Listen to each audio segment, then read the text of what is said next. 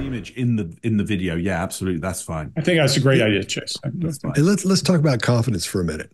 Let's right. do this. Let's run around the room and let's just talk about. Let's each one of us take a minute and a half, 2 minutes, and talk about what we think about confidence. Something we could show from a body language perspective that would give us confidence that we could tell everybody to use. You all want to do that?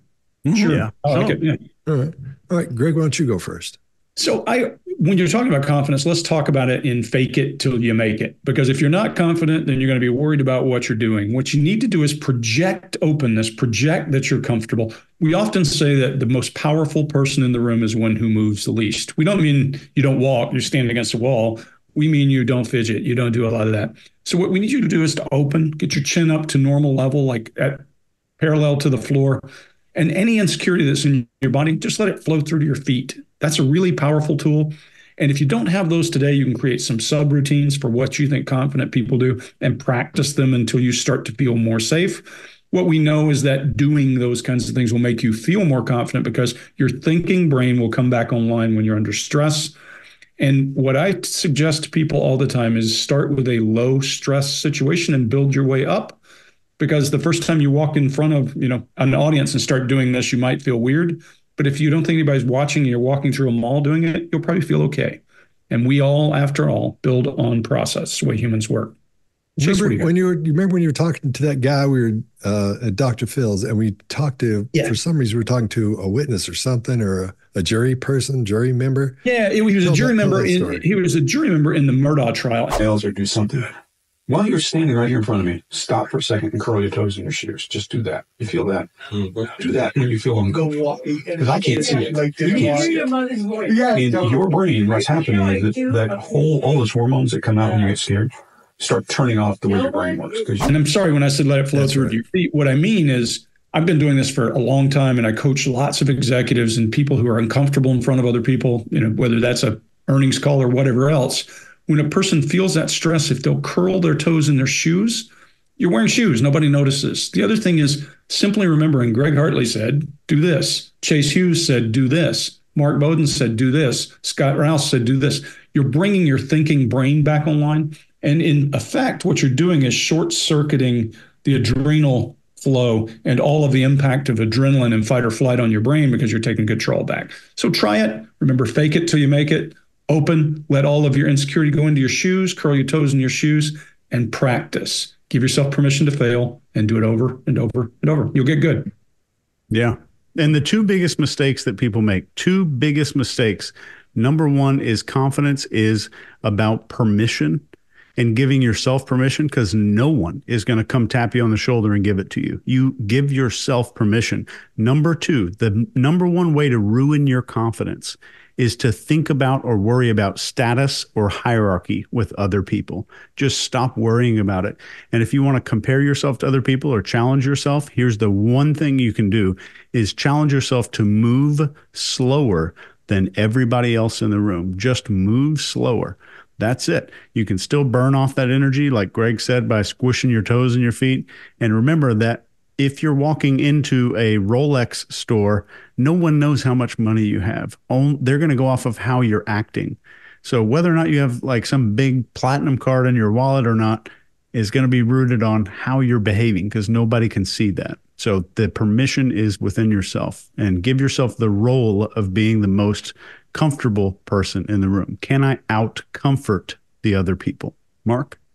Yeah, just so you know, if you're walking into a Rolex store, you should have been on the list like years ago. You're not getting one you're not getting one in the moment anyway. But go in, have a browse, and I mean, what a great thing actually. Go into a Rolex store, have a browse, because they haven't got any to sell you anyway. So, give yourself permission to just walk around knowing that actually you should be more confident than they are, because they have no supply and they've done it to themselves. Now, here's what I would suggest is make sure you really complete your actions. And here's why. Confidence, look, there is one argument to say confidence is something that you have.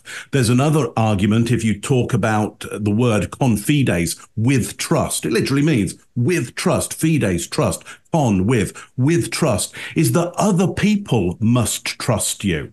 for you to be seen as confident. And my guess is that's probably what you want is not only your own confidence, but you want to be seen as confident.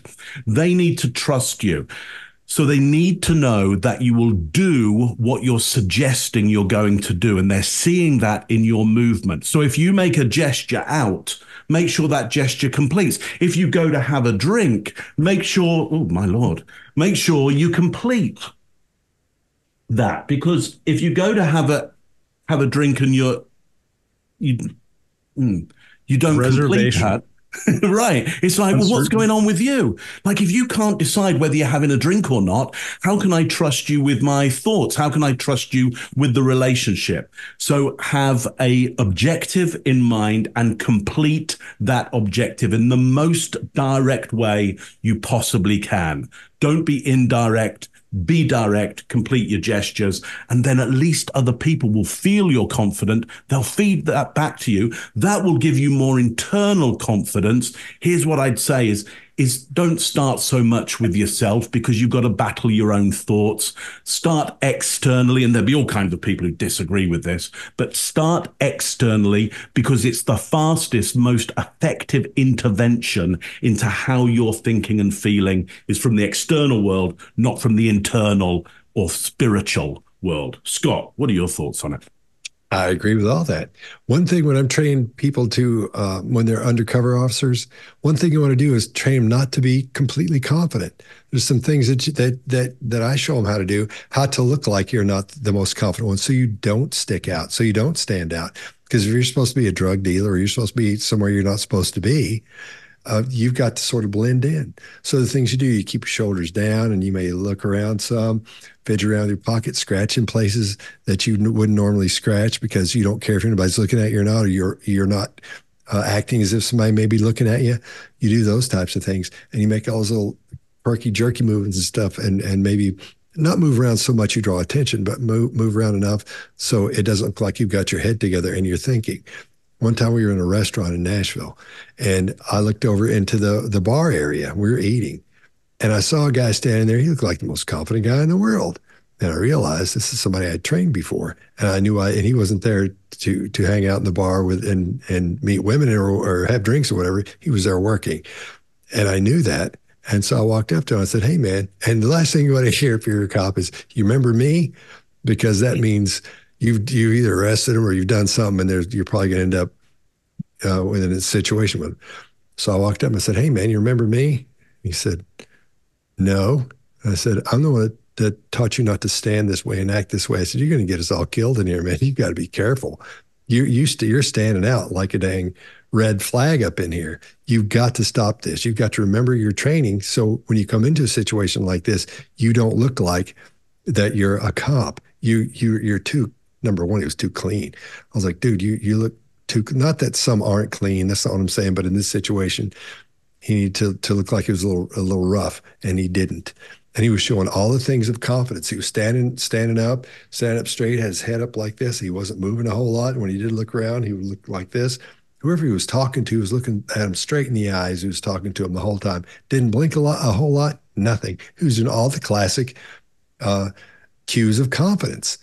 And I said, this goes against everything. But I waited for the other guy. Once the situation that he was dealing with was gone, that's when I approached him.